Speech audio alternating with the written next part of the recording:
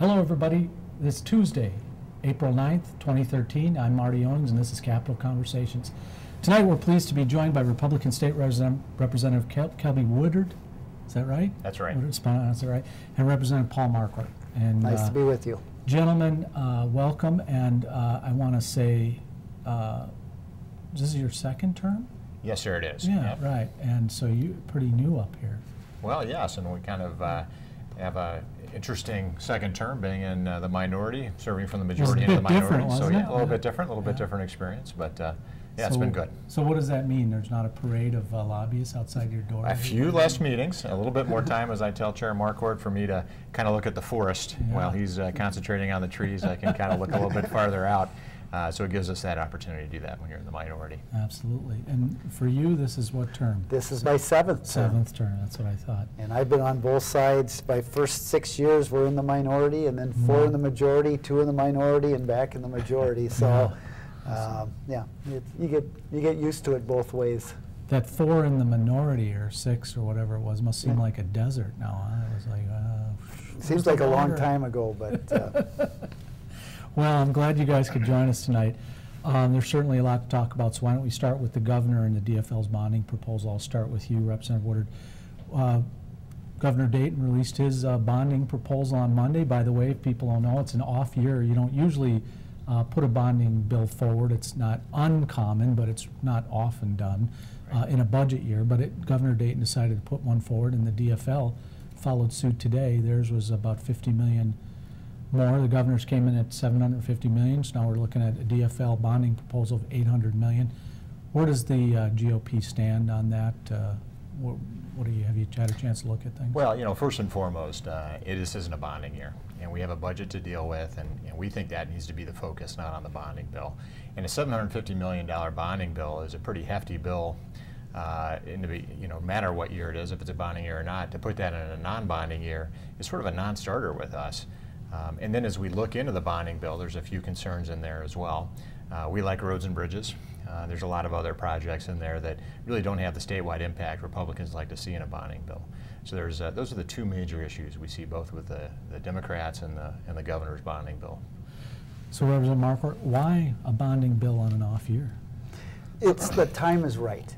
First of all, bonding bills put people to work, but also probably, of course, more important is that it's going to fund important state projects, colleges and universities. I know in the House plan there's $20 million for flood mitigation, and that's huge. And, the difference that's made in our communities up and down the Red River Valley is just tremendous. But also contracts are coming in lower, interest rates are lower. It's the time now to do it. And as Kelby mentioned, I mean, typically this is not a bonding bill, but the economy is starting to come back. We've regained almost all of the 150,000 jobs that we lost during the Great Recession, and now let's keep that going. In a bonding bill, investing in long-term state projects is the way to go. Well, I remember a few sessions back asking a couple of questions about bonding bills and jobs and how they measure creation of jobs, and there's actually no scientific measurement of jobs created, and then even after the fact, when you look at the metrics. But here's a concern. I think citizens wonder, at least from our standpoint, when you create a bonding bill and you've got all these things in there, as Representative Woodard mentioned, whenever you guys bundle, the taxpayer somehow, has to foot the bill. It's really borrowing bonding. So, I mean, why, you say the time's right, why is the time right to borrow when we're still in debt, $1.6 billion?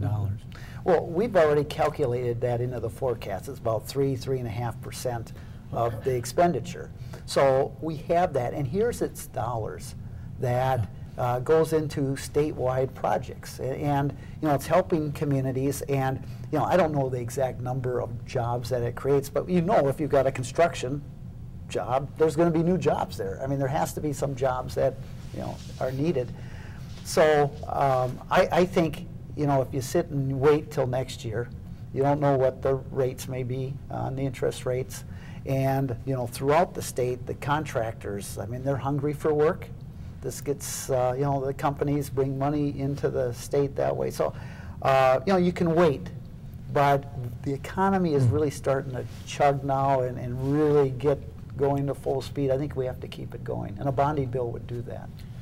Representative Woodard, technically, if this year is an off year, then last year was a bonding year, remember? Right. And so we're borrowing back-to-back years, and we have this big deficit. How about, what's your reaction to Representative Marquart's Well, assertion? you know, Tom is right.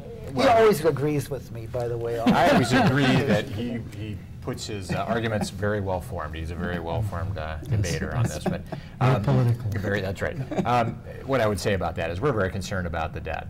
And one of the fastest growing pieces of the general fund budget is paying back all those other bonds that we have out there.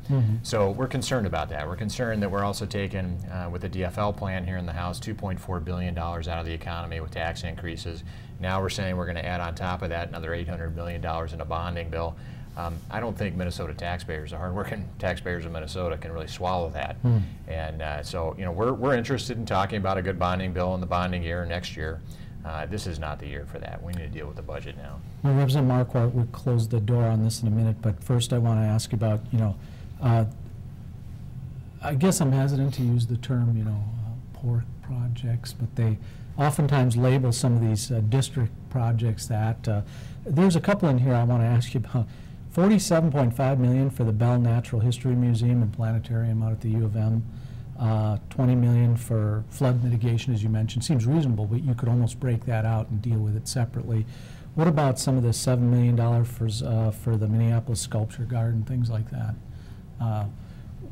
Where in the whole bill, you know, does that stuff, you know, fit in? You know, the bundling, I guess. Yeah, and that's always a concern. But and I'm not going to comment on what Minneapolis or St. Paul might need, because if that's a concern, well, you guys some are rural legislators, right? Right. Yeah. No, I understand, but you know, Aren't you a needless little to say, jealous? Where's the $7 million for hometown? For Marquart's hometown? It sounds like the bill overall is pretty well balanced.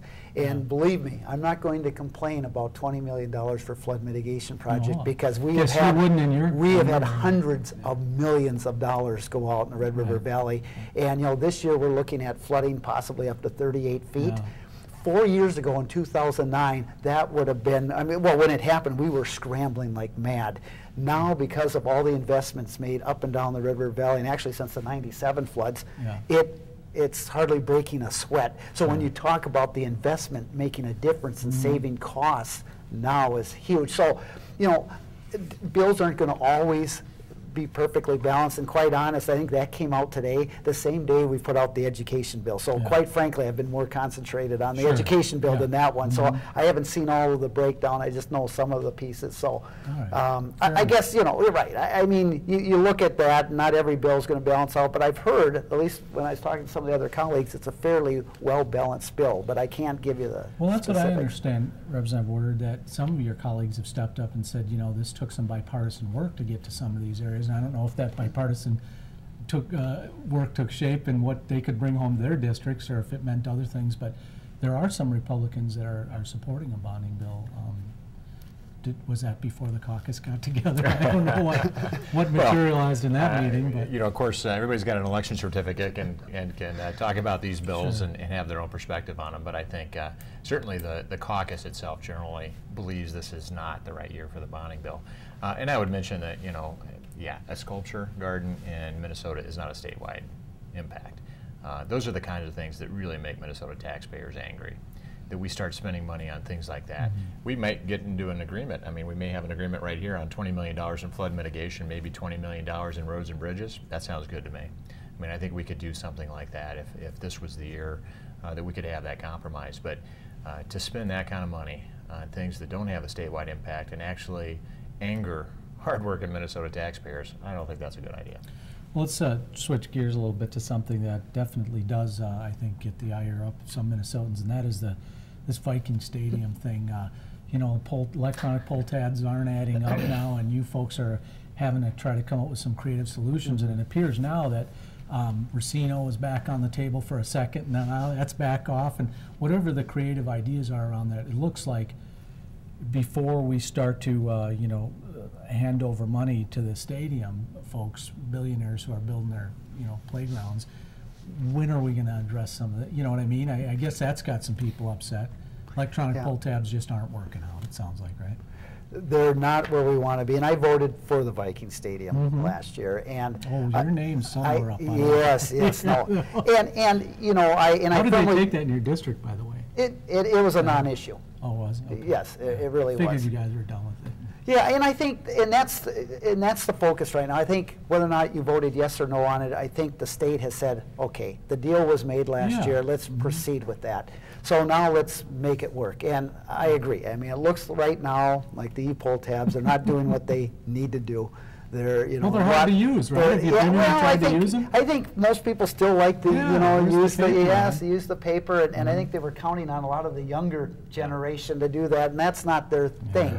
But the point being, first of all, I wouldn't panic yet. No, you need to bundle it with Angry Birds. Then we can get all that. But I wouldn't panic on this yet. You know, there's a little more time on this, but I do think, you know, as a state, we've got to look at some fallback plans, because some of the plans that were the fallback depend on the stadium, like the sweep boxes and some of the other things once the stadium's up and running, so we don't have that.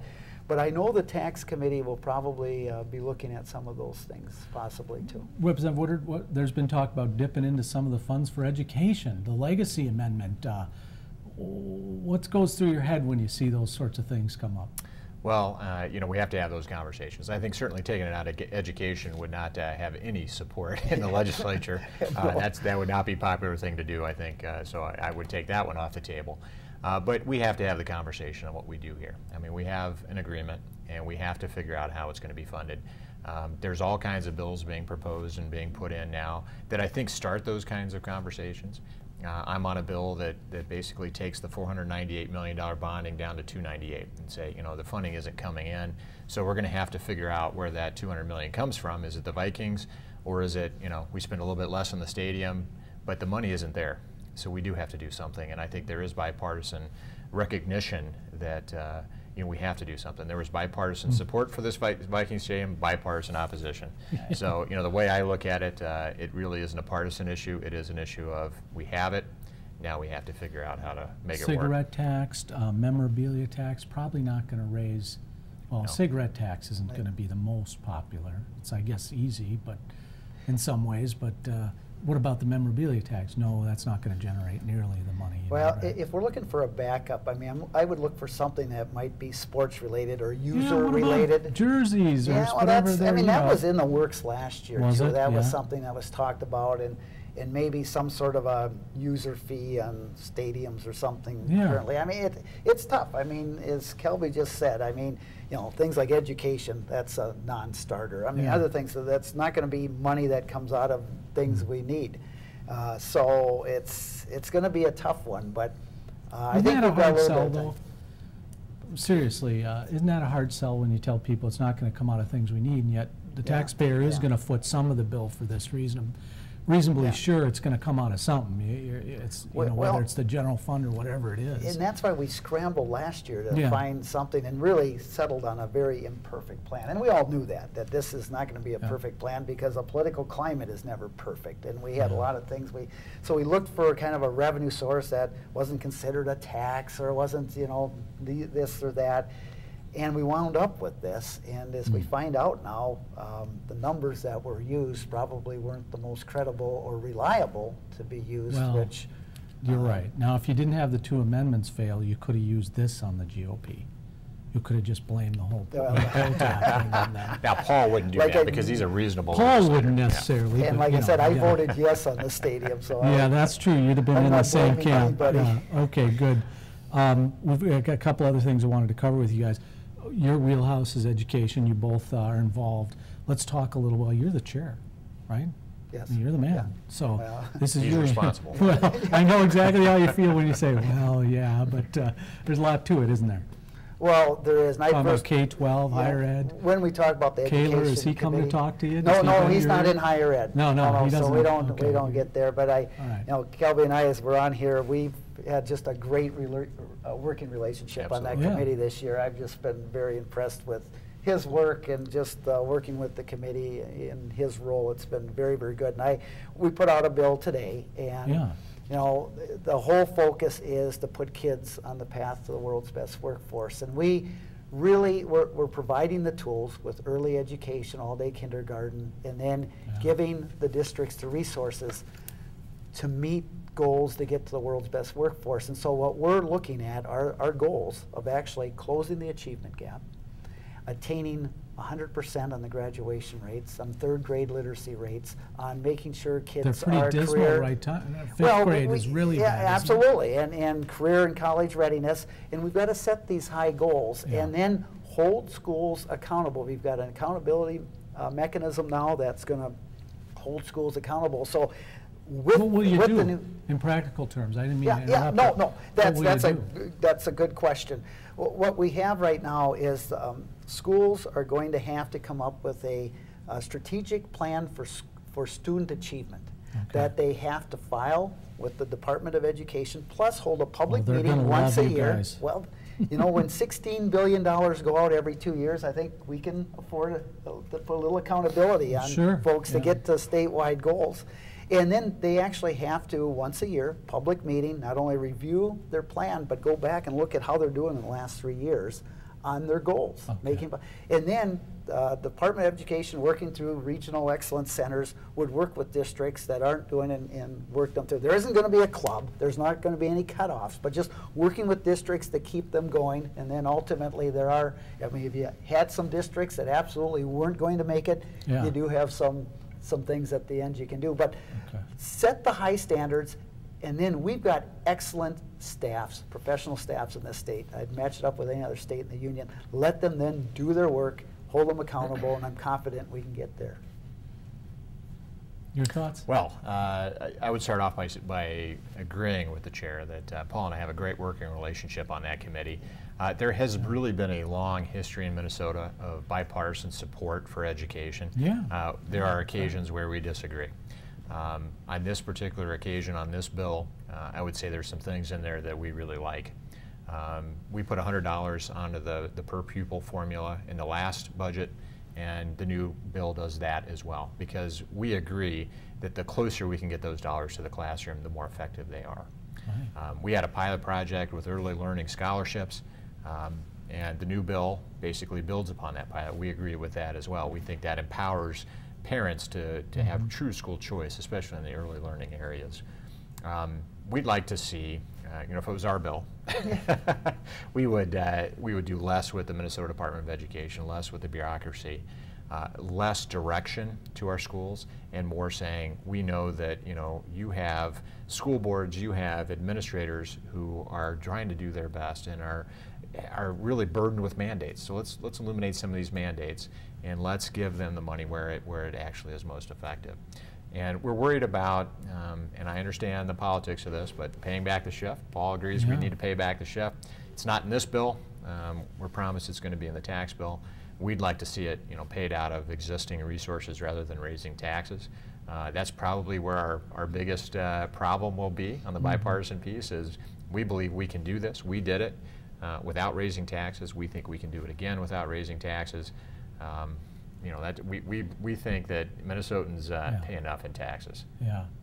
Well, listen, back to bonding for a second. If you guys bring that up on the floor, you need like 8 Republican votes, don't you? Need 81 votes, I believe. Yes, So 81 minus 73 is 8. You're right. You need 8 votes, right? Yeah, I mean, we've good. done the calculations, but do they have them? You know, I would tell you that, with all honesty, that our caucus is focused on the budget, and we've got to get that done before, you know, we have that conversation with members.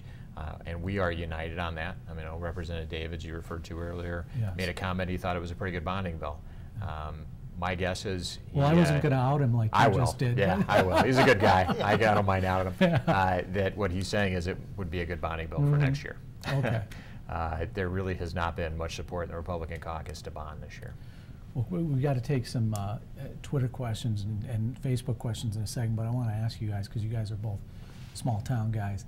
What, let's throw it out here, Marquart. What do you got on? Oh, my shoe? Right, that is called a loafer. Okay, right, that's a look loafer. At the bottom of Are it. you seeing this, Catherine? Can you get a shot here? Up on the It's still a loafer. Yeah, okay, yeah. Now, let's look at Representative Kelby Woodard's. Okay, he's fresh off the farm. Right. Yeah, this is There's still frac sand on these boots. there's oh, that's going to be In case we fun. didn't have enough to talk about. Yeah, that's we were gonna cover that next week, but now no. I appreciate the working nature of your attire. It's good. And for you, Representative Marquart, I happen to know that loafers aren't necessarily indicative of your style, because you're a hard worker as well. But you guys come from a small town, so when you guys go back to your districts like you did over the Easter break, I assume, folks coming up to you, talking to you, small town, you kind of get that unvarnished, straight in your face, what's going on there. What are each of you hearing? Let's start with you, Representative Marquart. What are your constituents saying to you? I actually held 8 town meetings over the You were busy, Easter see? break, so What I was saying about so the getting out loafers, there, isn't so right? getting out and around, and Yeah. well, it's really the bread and butter issues. You know, the budget deficit, and schools came up an awful lot. Education funding, property tax relief. You know, we had some talk about a bonding bill, and then some of the outside issues we dealt with, gun control, gay marriage certainly came up, and so it's kind of the gamut. But you know, one of the there's things, people you trust in your town. You Yes. grew up with them. Yeah. You know who they are. They're the old guy with the farm in the corner that never told a Well, lie in his life. What's he coming up to you saying? You're to you? exactly right. Yeah. And quite frankly, down in the basement after church on Sundays. Yes, that's a good spot. That's exactly right. And it's what I call the bread and butter issues. Yeah. And it isn't a lot of these issues that I just mentioned. They're kind of outside the guardrail. It is the property tax relief and the education funding, and a lot of seniors on health care, and the district I represent, 22% are senior citizens. I mean, it's higher out in rural Minnesota. It's that's fairly high. Yeah. And so huge concerns there on not just health care, but even senior housing. One level housing, you've got a lot of seniors, and 2-story housing where you come in that first step and it goes to the basement or up a half a flight. I mean, and they want us, and you want to keep them in their home as long as possible, but when they have to move and can't keep the lawn and all that, you've got to also have other housing for folks. So it's these type of everyday issues for folks. Yeah. Well, at Annie's Cafe in Belle Plaine and Brad's Barbershop, the conversation was really on taxes. And the concern that we are continuing tax increases with different fees, and it just seems to constantly pile on our taxpayers. And there's a real concern about that, and how large our government's growing versus how large people's pocketbooks are growing. And that is a real concern. Guns are a big issue in my district as well. Lots of concern about some of the gun control bills that had been introduced, and I'm sure we'll still hear some of them here on the floor in the next few weeks. There's a lot of concern about that as well. So there's this this sort of underlying issue of Minneapolis and St. Paul versus outstate Minnesota, and the diverging cultures that those two represent, and concern that St. Paul is more and more representing St. Paul and Minneapolis, and less outstate Minnesota and the concerns of outstate Minnesota. And I think that's where really there's a lot of bipartisan cooperation with rural legislators, that we make sure that our issues are heard here in St. Paul, whether we're a member of the minority or the majority. Kelby talks about the tax issue, which is a big one, but here's the situation where we're at. We've got about a $620 million budget deficit. We owe the schools back, which both Kelby and I strongly support. Well, you guys are already counting in new revenue projections. Well, but that's about $850 million right there. Okay, fair and that's $1.4 billion before we even get to the starting gate that we owe. And then I think it's important that we invest in education. And if we can get to the world's best workforce, in terms of our economy, I mean, we had a summit back on February 19th, and folks talked about that. If you can get there and close the achievement gap, you can lower the unemployment rate by 2%. That'd be 60,000 jobs with a better economy. You could raise the GDP by about 1.8%. Are you giving me the Bill Clinton, he was doing that, wasn't he? Was I doing that? I don't know where I learned that. Just, you got to make, that's the point. It might be in, I teach too, so I like the, you that's you right. gotta be kind of moving around. I always talk You're with good my that hands. way. But I mean, so I mean, first of all, get a starting gate, we have to raise revenue. And then if you really want, I mean, what do you buy for that? And I think if you're going to buy a top-notch economy, in terms of jobs and productivity and that, it's worth it. And that's why that's important. That's why with the education bill this year, it wasn't just going to be plopping money on the formula. If we're going to invest, people have to realize they're You're not getting getting a fight increased from those value. guys on that, though. No, I'm not saying, no. They're supporting but, I you mean, on this that is one, what's yeah. important. I mean, but you've got to do something with these dollars. If Right, we're going to sure. ask people to raise a little more revenue from their pockets, we've got to make sure we're giving them something Yeah. better of value. Yeah. And I really believe the education bill that we proposed today is not only going to help students, but provide value back to our communities and our state in terms of economic growth. Just this a is where few you get a mo- fight. Yeah, right, no, I know, but Yeah. I was thinking of Representative Marquart talking about the church basement, but just Yeah. a few miles up the road from where you live, there's a little dusty road up there. You can take a right and go up, and there's St. Brendan's Church, and right across from there's a great ballpark to go watch a game in Green Island, Minnesota, and if you Right. sit in those bleachers, those folks will tell you exactly Oh, yeah. what it's like Oh, and yeah. what you should do and what you shouldn't do. We're always on call as legislators. That's right. I Yeah, mean, no that's matter right. where you go. Green Isle's a great little town, and It is. yeah, I supported my ancestral hometown there. But Oh, if good. you, those guys up there will tell you exactly like Yep. it is, and they won't mince words, Republican or Democrat. Yeah, there's no doubt about that. Yeah, and they don't wear, like a jersey or something. They'll tell you. Yeah. But good point. You guys are working together on a lot of stuff, which sounds encouraging, I think, to the viewers out there. Let's get to them. We've got some Twitter questions A couple and of questions. Yeah. The first one actually comes from Nikki Hurdle, and her question is, what is the state legislature doing to lower rising tuition costs for college students? This is becoming something that is a real burden for people in that age range. And then what advice do you have for current college students that are facing these rising tuition costs? Well, I know that's a great question from Mickey, and I know yesterday we released the higher ed bill, or part of it, and I know in that bill, and I'm just going from what I read, I know there's a 2-year freeze on tuition, and I know Chair Pulowski has made that a huge focus of his, is getting a handle on these tuition rates, and really, he's been really putting the University of Minnesota and the MnSCU systems under some real scrutiny and really asking the tough question. How which about is great. basketball coaches, Well, departure he parachutes talked and about stuff? that too. Yeah. He talked about that, but Yeah, it yeah. is to get the tuition down. One thing we can do Yes. in education itself, in the E through 12 system, is try to get as much done as possible Yeah, before before you tuition even free, graduate, before you right? go. Yeah, yeah. And one, PSEO or concurrent enrollment are Mm-hmm. great. There's we heard in committee this year there's some school district, Irondale and the Mounds View district, that a lot of their students are graduating with an AA degree before they leave high school. How soon can they start, Representative Marquart? I think they Is can it 10th start grade or? It's, ninth or yeah, it's 10th. ninth grade now. I think it Ninth might be grade, ninth really? You grade. can have a 4-year degree when you get Yeah, out there. but, and then there's Yeah, another, right now, potentially. 40% of all of our graduates out of our high schools, when they go on to MnSCU University, are having to take remedial classes, which is Right. extra cost. So, that's somewhere where at least we could save some Yeah. costs heading down Yeah. the road, but Yeah. that's a tough one, but we need to freeze Well, it. and Your I would thoughts agree on with tuition? Paul. Tuition, yeah. Yeah, I'd agree with Paul on the fact that Chair Pulowski is asking the tough questions that need to be asked. Okay. We've had, a report on the U and the bloated bureaucracy that we have at the U today. We're one of the worst in the Big Ten on how much we spend on our bureaucracy versus on education Yeah. in the higher ed system.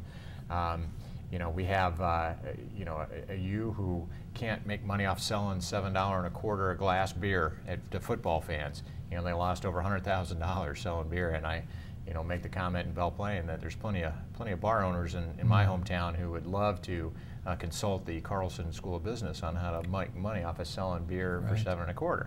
So we have issues at the U. I agree with the tuition freeze. We have to really force the U to make some of these tough decisions. And that's really where we're going to hit the tuition piece. We're also big fans, and the Democrats have taken what we did and doubled down on that as well when it comes to the grant program.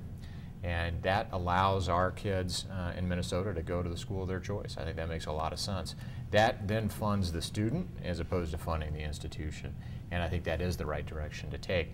People decide to go to the U. It's a great institution. You get a great degree from there. But you can make that decision, not the taxpayer saying we're going to fund the institution. Well, finally, go ahead, Cliff. I've actually Yeah. got a follow-up to that. A question from northern Minnesota. His Twitter handle writes, Why is there a gap of several $1 million in spending targets between the House and the Senate in higher education? What is causing that disparity? Yep, I think the House is 150. I think the Senate's like 240, closer to the governor, and that's just. I think there's more in E through 12 education in our target in the House.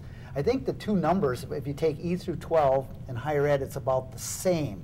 But we put more in E through 12, and I think a little bit. I think you're right. I think that's. It's a little and less, otherwise, yeah. the targets were pretty identical, I believe. But I think it's just where it went. And then the last one, which is completely out of left field, is where do you stand on marriage equality? Barry, you want me to start? Yes, I do.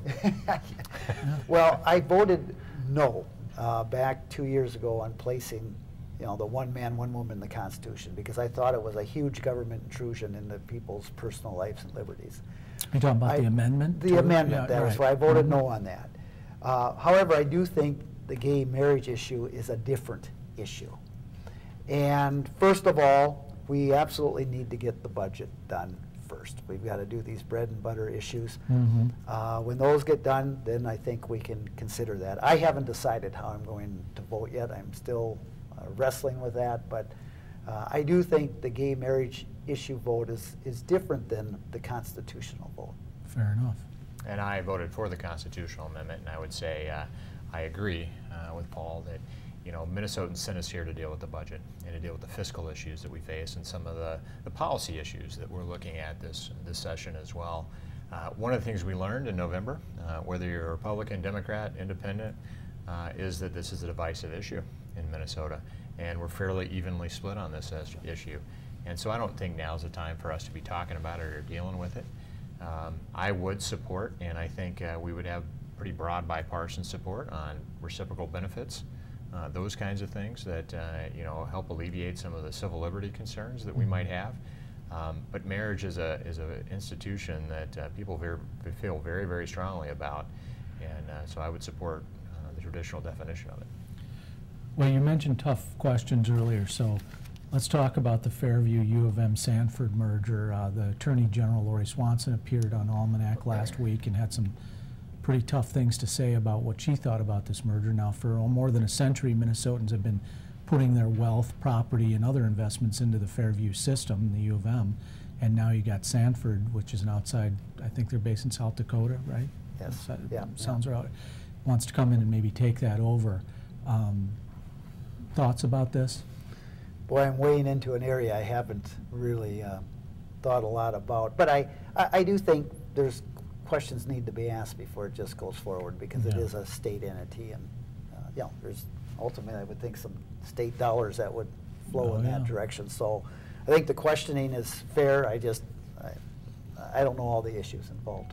What's your caucus? Well, are they lining up on no. this? What's the okay? I mean, the caucus is. Well, you got Nino. He's he wants an investigation. And I don't blame him. Senator Nino likes investigations. And, and he may be right about that. And I think the House caucus, the House Republican caucus, is really focused on the budget. I mean, it's not like a broken record, but those are the things we focused on. This is another issue that we are going to have to deal with, but it's a fairly new issue for us, and we'll have to really get in the details to find out what's going on there. I know there's also an issue with, the owner of Sanford is a U of M alum, is a Minnesotan, and also donates money to the U. So it's not as black and white as South Dakota taking over our healthcare system. There is some strong Minnesota ties there, and I think we have to really understand it fully before there's a position. Yeah, I'd have to see where those donations are going to clear his path on that one. But well, I want to thank you, gentlemen, for coming on. And by the way, the score is you had 2 pivots, you had 1. You stayed on message a little bit more. I did? Yeah, you did. Oh, goodness. But Well, you're the majority. Representative Woodard, you were laser focused on the budget, which so I think you both came out on a draw tonight, which is Very good. good. Yeah, Thank not you. that we really We keep both score. win, is what you're saying. That's right. I think Minnesotans are the real winners here tonight, don't you? Thank you. All right, yeah, you bet, gentlemen. All right, well, that's it for the show tonight. I want to thank our executive producer, Catherine Laudenslager, and our media producer, Cliff Dahlberg, for their contributions tonight. And those of you who emailed us a question or tweeted us a question, we really appreciate that. Catch us tomorrow morning at 7:30 a.m. on KFAI. That's 90.3 FM on your dial if you need to find that, or online at kfai.org. And check us out at mincapnews.com. mincapnews.com. That's it for tonight. See you. Good night, everybody.